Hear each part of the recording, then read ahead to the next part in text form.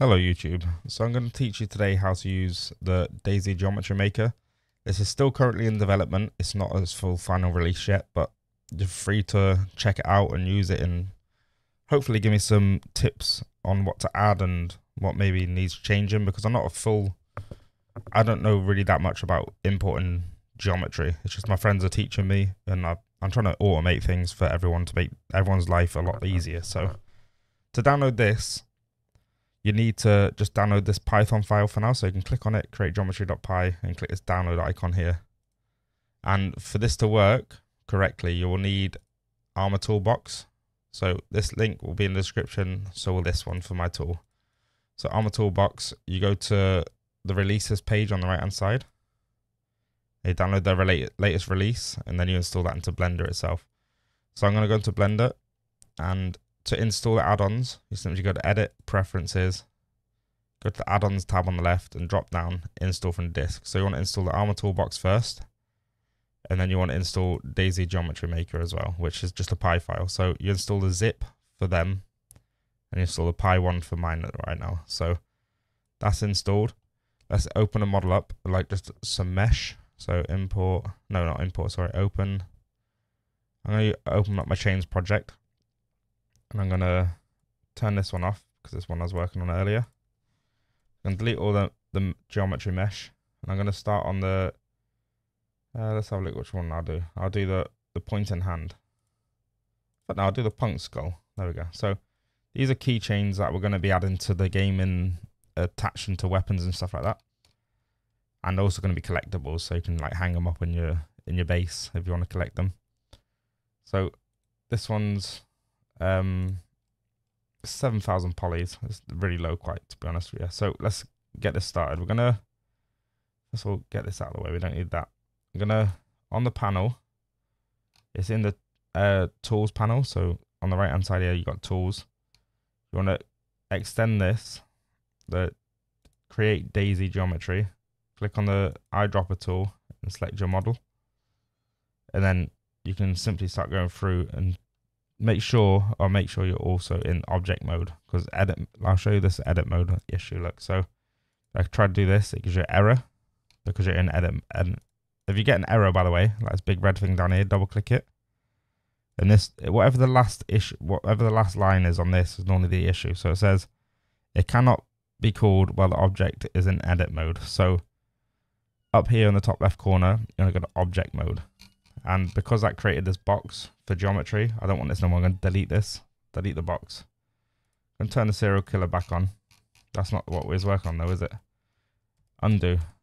Because what it's done is it's added the box directly to the mesh of the actual punk skull. So let me zoom back in.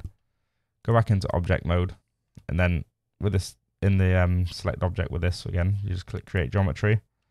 Creates a box that perfectly fits around it with minimal spacing around it, so it's really ideal. And then you want to do the create view geometry, does exactly the same thing. And all of these are also getting the correct armor properties. So you've got the auto center and stuff like this. We're going to create a view pilot, which is a simple copy of the main model. With, if we go to view pilot, it's got the view pilot LOD there. And it's also still got the hidden selections and stuff, which is good. And then we'll go back to this one. So with fire geometry, like got different values of levels. So I'm going to start with, because this is a small model, I'm going to do a level 2. So if I create geometry, that's a geometry that was created. If I undo that and I turn this up to 10, create geometry. I've just seen an issue here. So on 10, it seems to create one called component 01. Let me check the other levels. Yeah, it's creating component 01. This should be fixed in the next update, but if it isn't, change this to fire geometry. I don't actually want to keep that one. That's too much of a high detail for what I'm on. So I'm going to undo again. I'm going to set this back down to 2. There doesn't need to be too much fire geometry on this model. So I'm going to create fire geometry. Change this name to fire geometry. Which again, this will be automated soon. Probably by the time the video is up, this should already be fixed. So we've got the fire geometry. Let's create memory. So with the memory, there's loads of different point clouds you can add. So these are the ones I've got so far. I've got the default points, which are the bounding box min, bounding box max, and the inventory view. I've got the box radius, no, not box radius, the CE radius, sorry. I've got the CE center as well. I don't need any of these. I might keep center actually. And then we've got the conic halveny and the usti halveny. So these are for where the bullet travels from through the barrel. We've got the bolt access points.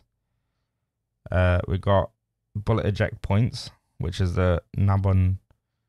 These things you probably know what they are. It's just I don't know how to use them just yet. So a video on that will be coming. And so is the IADS. It's probably the only one I really understand. So we don't need none of these because this isn't a weapon. I just need the default points, and I'm going to add CE center as well. So then you click create memory points. So you can see we've got the bounding boxes. I've also got one set all the way over here. This will go to edit mode, and they disappear. Click on this point up here, the select mode, and you can see there's one still there. So to actually see what the name of this one is, I think you can go through this way, vertex groups, and select. No, you can't do it this way. So I'm just going to click somewhere out here in the empty space just once, and it'll deselect it all. I'm going to click on this data tab down here. It's like a green triangle. Scroll up, and you can go for each of these and select. So I believe it was the inventory view. If I select, you can see it only selects at one point. You can deselect it again. So if we go to bounding box min, it's all there. So you can recenter these and put them where you want them. So the CE center, it does go through center of mass, but not the actual center of the object. So I kind of want to lower this a bit because the center of the model's probably about there. I think that's how it goes anyway. Do you like the balancing point? I don't know. I'm going to undo that actually because I don't know what I'm doing, but you probably know what these points are. But this inventory view one, I know I want to move this one. So I'm going to deselect that one, select the inventory view, because I don't want to be looking at the side of the head like this. I want to look at the front of it. So I'm going to go to the top view like this, and the front of the head is here. So I'm going to move this one, but in like a circular radius, just so you get like the same kind of distance from the model. So I'm going to put it about, actually I'm going to put it from this side view here, like that, and then probably a little touch lower. So I'll go to the Y view like this, and drop it down to, let's say about there. I think that's how that works. So that's the memory LODs set and complete. What else have we got on this list to add? So we've got the memory. We've also got the levels of detail. So these are like the level of detail of the model from the distance that you're looking at it. So obviously level 6 is like the mesh from over 100 meters away, which doesn't need to be high poly at all because it'll probably be about 3 pixels if you're looking at it in game. So the polys really do not matter whatsoever. So obviously the lower details like this, they can be as low as they want. You can even have just a plane. Anyway, I'm going crazy here. Let's just create the LODs. And I got an issue because I'm in edit mode again. I already know that error because I've seen it before. So everything's done. Create selected LODs. There you go. So all the LODs now. If I go for each LOD, the first LOD is the default LOD, which is 7K. LOD 2 is 4K. And then 3 is 2000. 1500 for 4. 900 for level 5. And then 500 for level 4. So yeah, that would look like terrible if you're this close, but level 4, you're probably looking at this like a pixel, literally. So everything there's done now. Everything's set. I can go to file. I don't have to go to file export. Actually, there's a button here for it. So this export button is the same as Arma's file export, Arma 3P3D. I just moved it here to the panel so it's easier to access. So I'm going to click that. I'm going to copy the name of the original model, Punk Skull. I'm going to put it here. So delete this, paste, export. There you go, that's done. So if we go to the data folder, look for Punk Skull. There we go. So I open this up in Object Builder. You can see it's all done. The only thing we need to change is double click on each of these and press F5. And what that'll do is it'll recalculate your normals. You need to do that on all your LODs or else all the normal texture will look a bit funky. So double click into it, F5, double click, F5. And lastly on the view pilot as well. F5. There we go. So go back to 1. I'm going to select it all. I'm going to go to my external viewer. And in the meantime, I'm going to grab a texture from JD Tools website. So it's not a texture, it's a color picker. So the default one that comes out of these tools at the moment is like a rainbow texture that's built into DayZ's personal files. So DayZ's default file, sorry. So I'm going to make this get a pink color for now. So while that's still loading, I'm just going to copy this. Make sure I actually copied that. And then let's go back to here. Let's see what it looks like with the default texture on when it comes straight out of the tools. I don't seem to be seeing anything. It is really small, like I said. I can see something. There you go. So, like I said, it's a rainbow texture for now. But I'm going to show you how to retexture this inside of Object Builder to start off with. So, you can click on any of these. I'm going to click on Color, which is the skull itself as its own texture. So I'm going to go Tools, Mass Texture, and Material Naming. So this has got this which is the rainbow color. And so you can set your own image texture path if you have one already. But I'm just going to paste that color code in there to make it a purple color. And then close this. And then if I go back to here, you can see it's got the purple texture on it. I'm going to get a different image from here just to show you. So it's going to look terrible, but let's do the pineapple charm. Fuck it. So the color image for that. Oh, no, I don't want to do that. I want to copy the path. So copy as path in here. Tools, mass material renaming, this one. And then you don't need the P drive or the quotes. You just need the folder name like this. So rename. There we've got like a little pineapple skull. So that's how easy it is to retexture it. And you can literally just save this entire model now and it'll be ready to go. That's ready to write into a config now. So also, I'm going to close this out of here. Hang on. Close this one. And that should close. There we go.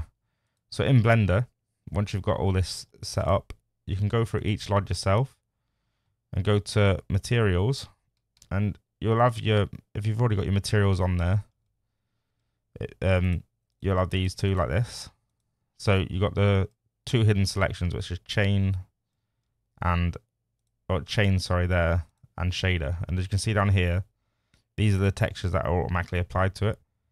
So I could change this chain to the purple. I'm going to change colors in here actually. So make the chain a greeny color, just so I can show you how this works. So copy that, paste that in there, or you could use color, pick a color like this. That's probably easier. And then do the same for here. You do color, make it a pink. So now the chain color and shader are pink and green, but you have to do that for each of these, which is kind of annoying. So shader is the color. So I'll just do it for LOD 1 and 2 because I don't want to go through all of this, but you can do this all inside of inside of Blender itself. So let me get this chain again. I'm gonna change this to orange actually for this one, and then on LOD 2 I'll change it to a light blue like that. So I can go to file. Oh no, I don't have to go to file again. I can do it here. Export P3D. I'm going to save it as that again, and then go into the data and then Object Builder from here. So where are we? Punk skull. And because we just exported from Blender again, you will have to redo the normals. So I'm going to click on 1 and click on 2 and just press, double click 2, F5. Press F5 on each of them to recalculate normals. So I'll start off by going in with LOD 1 into the material viewer. Let's have a look how this looks. Hopefully this looks pretty cool, because we've got two different selections.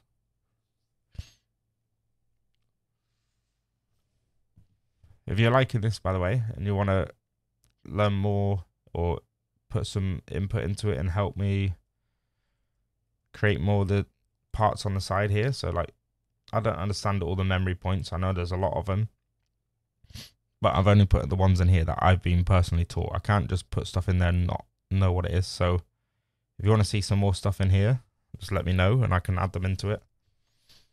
And also with the Arma tools, let's just say with this here, we got all these. If you understand any of these, I'd also like to know about these as well, because I want to be able to make it so all these here are manageable to be added automatically into Blender.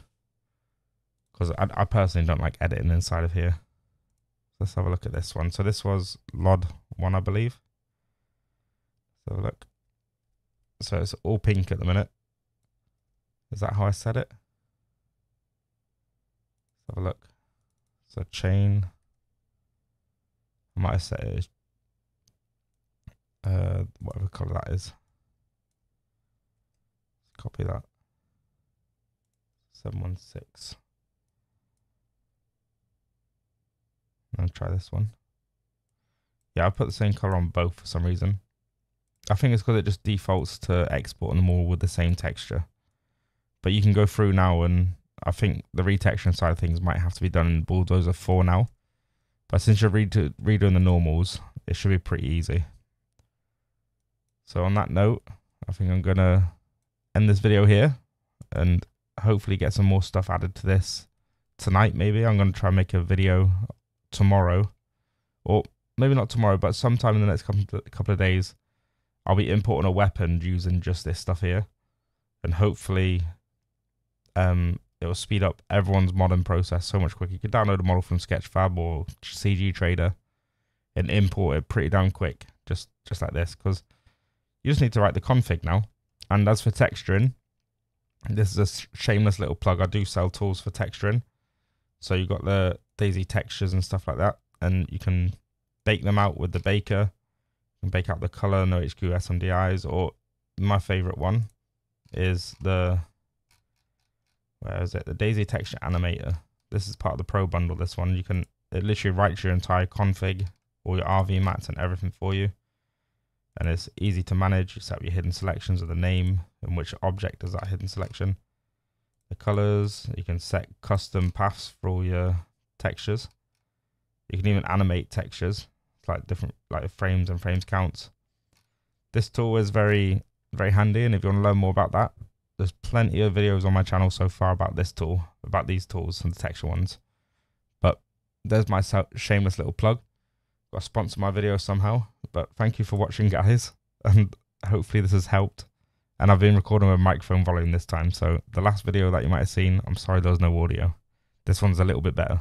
Thank you for watching, and I'll see you in the next one.